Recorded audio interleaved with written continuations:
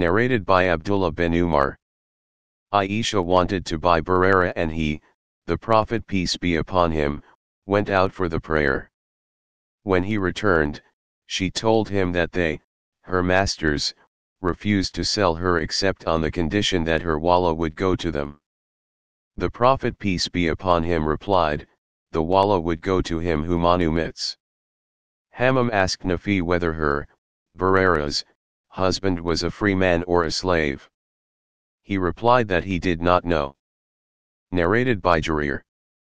I have given a pledge of allegiance to Allah's Messenger peace be upon him for to testify that none has the right to be worshipped but Allah, and Muhammad is his apostle, to offer prayers perfectly, to pay zakat, to listen to and obey Allah's and his Prophet's orders, and to give good advice to every Muslim.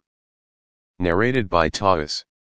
Ibn Abbas said, Allah's Messenger peace be upon him said, do not go to meet the caravans on the way, for buying their goods without letting them know the market price. A town dweller should not sell the goods of a desert dweller on behalf of the latter. I asked Ibn Abbas, what does he mean by not selling the goods of a desert dweller by a town dweller? He said, he should not become his broker. Narrated by Abdullah bin Umar. Allah's Messenger peace be upon him forbade the selling of the goods of a desert dweller by a town person. Narrated by Abu Hurairah. Allah's Messenger peace be upon him said, a buyer should not urge a seller to restore a purchase so as to buy it himself, and do not practice najsh, and a town dweller should not sell goods of a desert dweller.